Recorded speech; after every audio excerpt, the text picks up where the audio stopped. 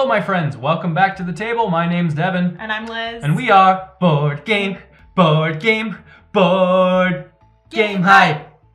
That was cute, nice. And today we're actually doing a new video, a new type of video. It's a discussion video about the unstable games. We're actually gonna rank all of them based on what we like the most and what game out of the series we like the least. I personally love all of the unstable games, and so I kind of had to buy them all. And so yeah, we decided that we thought it was a good idea to try and do this video. Yeah. This is just unicorns. Yeah, just unstable unicorns. Yep. We have a problem. I have a problem. But as long as you recognize it, it's not a problem. It's recognition. So that is what we're doing in this video today. We're just gonna have a discussion about our favorite games and least favorite games in the group. All right, so I think just a little bit of background first on the games we're going to be talking about. So starting with Unstable Unicorns, that was actually released in 2017, and we're going to go all the way through games released until last year, 2021. Yeah. So kind of crazy to think about in 4 years that this company has so many amazing games. All of their games are two-player, all the games we are ranking. Daring Party, we're not going to be ranking simply because it's 4 to 8 players. And Daring Contest. Daring Contest, I'm sorry. There's 2 of us, not 4. So Daring Contest is a party-based game similar to, you know, the Cards Against Humanities, where you're gonna make it weird, then make it weirder. You're just playing cards to dare your friends to do things. It's kind of more of a drinking party style game. So we will not be ranking that because it's not applicable in our list. Yes. But otherwise, yeah, we've got 8 games we're gonna go through, rank, talk about what we like, what we don't like. So starting with, there's 8. So we're gonna start with number 8 on our list. For me and you. Yes, we actually ranked number 8 the same. What game did we rank number 8? Happy Little Dinosaurs. Happy Little Dinosaurs. Why was Happy Little Dinosaurs on our 8th of the list?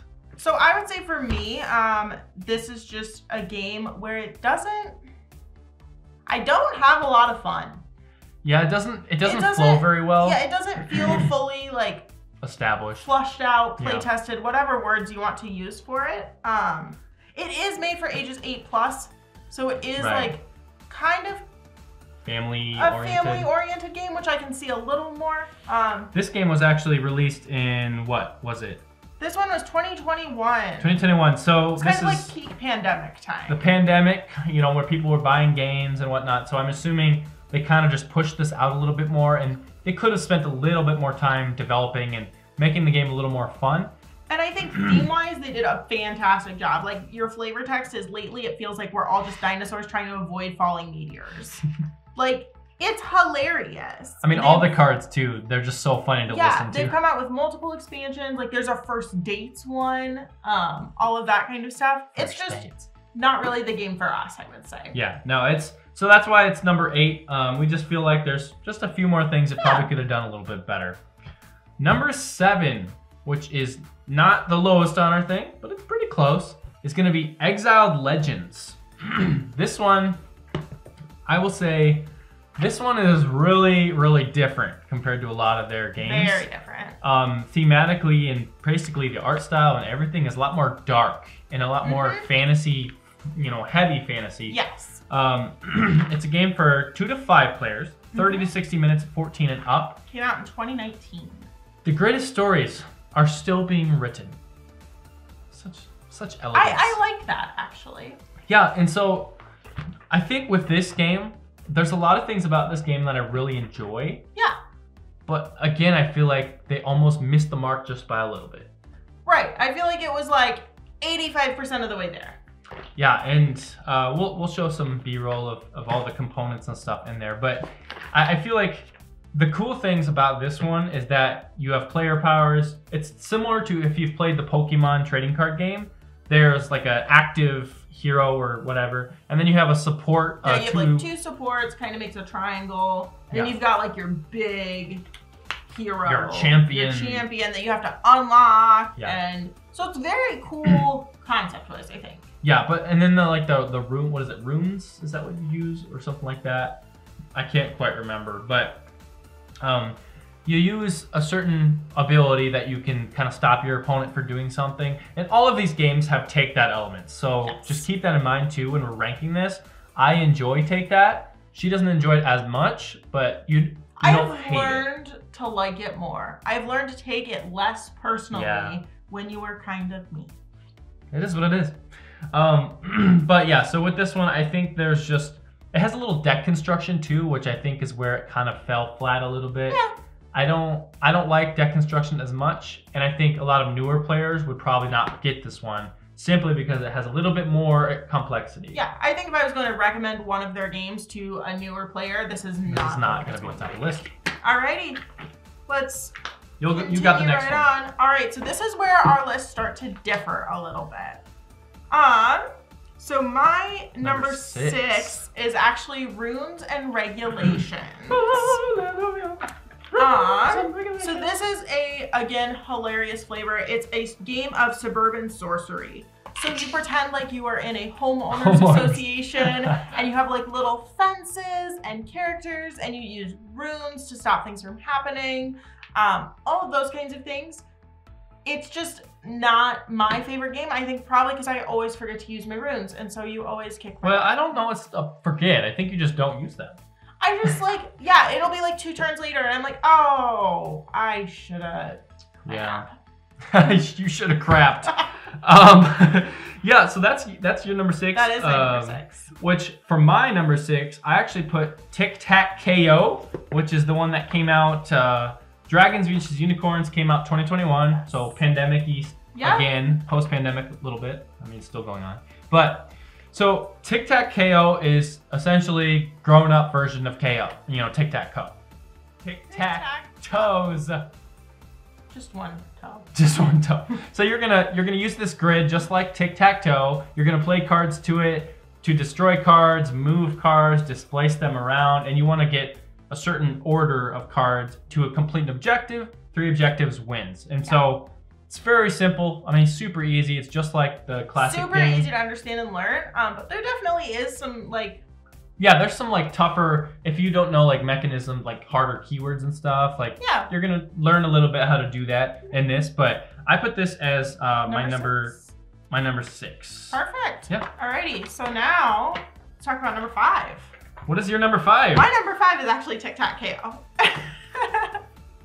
And your number 5 is... Llamas Unleashed. Oh, okay. Do you want to tell us why you chose Tic Tac KO for number 5? Yeah, so I actually, I really like this game. This is one where you got it out and I was kind of like, you bought Tic Tac Toe? You what? You did what? Really, the one thing I would love to see with this game would be a actual cloth playmat instead of like a fold-up paper. So mad. and or just have a playmat release that you could just purchase. That would be totally fine as well. Yeah, I don't think they do. That might be in their playmats. Because we have their other playmats. Like we are playmat. I love playmats. Yeah. So yeah, definitely, I think it's a solid game. It just, you know, not my number 1. Yeah. So my number 5. My number 5 is Llamas Unleashed. This is essentially the llamas version of Unstable Unicorns. Yes. And spoiler alert, Unstable Unicorns is higher than this, obviously. This one basically is the same exact thing. It just has a herd bonus, which is its only like difference. Whereas if you have, let's see, what was it? 3 of a kind of a certain type, like of llama, then you can do this certain ability. Yeah, like each one, there's llamas, goats, alpacas, and rams. Yeah, and then so like if you have 3 of a kind of the rams, you do the ram ability. 3 of a kind llamas. You go to rampage, actually. You get rampunctious. That's what they tell you. You've goat to get this game. Llamas Unleashed is alpacked full of fun. I mean, I'll pack in my bags. Let's go. Let's go hiking. So yeah, I like this one, but it's not as high of a ranking as Unstable games. Okay. Unstable Unicorns. Let's move on to number 4. My number 4. Thank you. My number 4. Huh. Let's go on. Why do you think that's number 4 as opposed to the other one? Yeah, so like you said, it's very similar to Unstable. I like the herd bonuses. It was kind of a fun thing that they added. And it's not a thing you need to play to win. Like if you don't want to use that strategy, you don't have to. You don't really need to, no. But it is kind of fun, and there are certain cards that will like, oh, you cannot play llamas, or oh, you can't play alpacas, and so I think there's some more of those kinds of choices, which ranks it a little higher on the list. It does add a little bit of depth to it. Yeah. Instead of just playing cards and killing each other, you know, it's kind of a cool. There's a little more like strategic killing. Cool. So you obviously ranked Unstable higher than this. I did rank Unstable higher than this. I mean, it's the OG, but... It's the OG. So let's move on to... Let's talk about your number 4. 4, Wrong Party. This one, you really like this one. I do love this one. I don't hate this one, but this one to me, I love what it's doing. There's just a little bit of complexity that kind of, it's like too much analysis paralysis. Is that the word? Yeah, it is some analysis paralysis sometimes. Yeah, and there's a lot of memory, like things you have to remember, and memory is your jam. not my strong suit. So because like you're playing cards, you have cards face down, and you have to remember what cards you placed in your party face down going forward. And so that it gets tough sometimes. It does. So that's the only reason it's kind of ranked a little bit lower than the other games. Okay, perfect. Let's move on to number 3.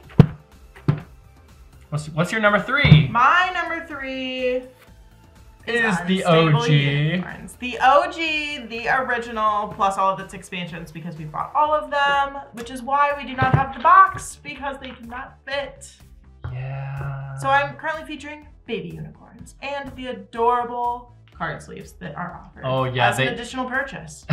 Of course, because accessories. For an additional cost. So my number 3 is actually Runes and Regulations. I like this way more than she does, and primarily because I like to use the runes a lot more than she does, and so I think it adds a lot of extra flavor and depth and stuff that you can do. But I also like games that like you play something to trigger certain events to trigger this.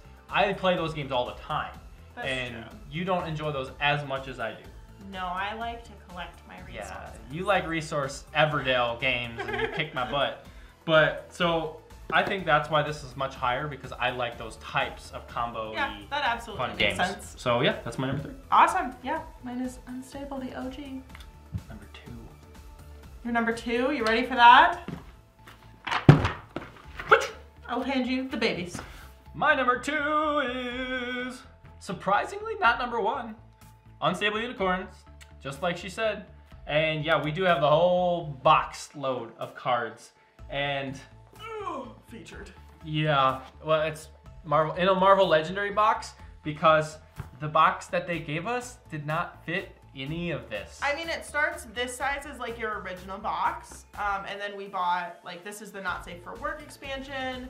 We have like the Dragon expansion. We have like the... we have all of the expansions. Yeah, I mean, every single one we bought. And, so, we've put them all in card sleeves. Yes, so that's another reason. I mean, we've sleeved them up. I really hope they do a big box at some point if they keep going with this, because I would buy that in a heartbeat. Would love a big box. But yeah, so Unstable Unicorns is definitely my second favorite of the group.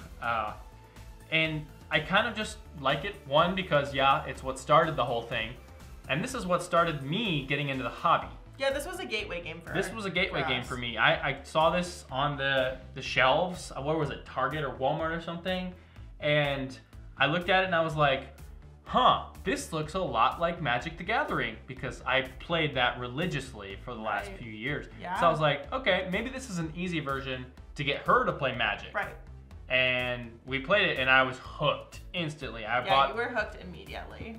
That's kind of what got me into looking into the hobby market, and so I think I have a strong nostalgia with this game specifically. So, what do you got? Alright, my number 2 is Wrong Party. I do like this game more than you do. I prefer the Right Party, but you know. Well, I like to make it awkward, so. Let's make it Wrong weird. Party, and then make it weirder. Proceed. But no, so I love that there are so many decision points, and so instead of kind of an analysis paralysis for me, I feel like there are just a lot of different avenues that you can pursue. I like that it's kind of what's that called when you like pick a card? Drafting. Oh yeah, Thank you. It has drafting I was like, mechanism. it's not like a deck, but like. That's true. So I like the drafting mechanism.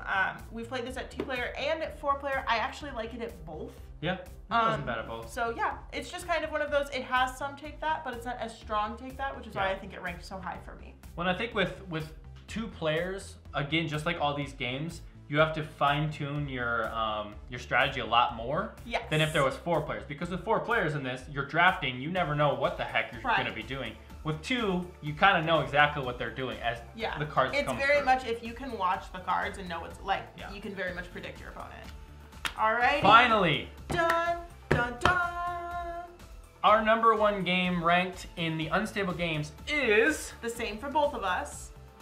Here to Slay. Why is Here to Slay our number 1? Awesome. It's so good. Like it's so good. It is a strategic role-playing fantasy card game from the creators of Unstable Unicorns, where you assemble a full party of heroes and slay monsters while sabotaging your friends' crossed out enemies. Brace yourself for a fast-paced, adorable, and utterly destructive adventure. I mean, how can you not? Fast-paced. Check my box right there. So fast-paced. Destroy your friends. Okay, cool. Take that. Feels good. Destructive adventure. Role-playing. What is it? Strategy. Dice rolling. Fantasy. Dice rolling. It's got everything. Like, so the cool thing too about this is, do you actually have an online generator where you can make your own heroes? Yeah. So we haven't done that. I looked into it. We have to actually sit down and do it one time. But you can make your own heroes and kind of do whatever you want. So you can design your own role-playing version of it, which is really cool.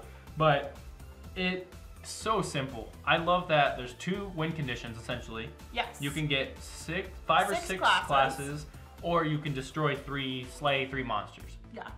And you do that by rolling the dice to then hopefully you get in a certain dice roll threshold of higher, and then if you do, you can destroy the monster.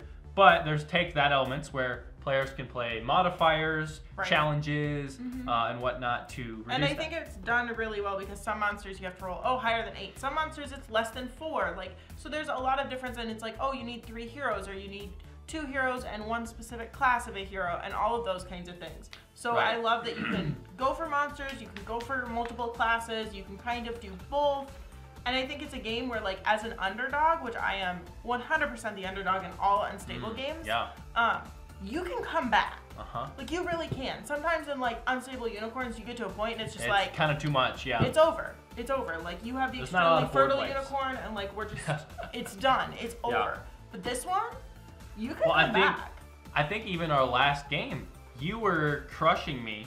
I was. And then I came back to win, and it was like... Yes. What? It was the ultimate underdog story. And I normally go for the classes because I like having the multiple different things. I do feel like slaying monsters is a little easy. You know, it is sometimes, though. So I guess if you're playing... Like... 2-player, though. Like...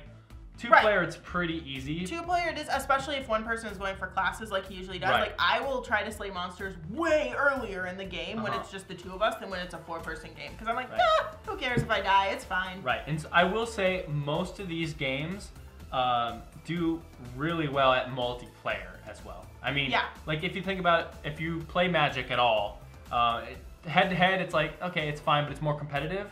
Multiplayer Magic is like, you do this to help this person, but then there's politics involved. Yeah. And that's where it gets fun, is you're like, I think I want to kill that minion or whatever, but I really would like you to help me here next turn. Right. And you could do that with this kind of thing. So, Here to Slay is our number 1. That has been ranking the unstable games from, it's like our top, what? It's our top 8. Top 8 ranking of unstable games. Top 8. And I would probably put this game like in my top 10 games. Oh, you heard it here first, like, folks. This one's one of those you pull it out and I want to play it every time. Cool. Well, my name is Devin. And I'm Liz. And we are BoardGameHype, and we hope you check out one of these games from the unstable games. I will probably put a link at the bottom because I like them that much. But until next time, I'm gonna get my runes. And I'm gonna get my monsters. And we're gonna clash and say goodbye.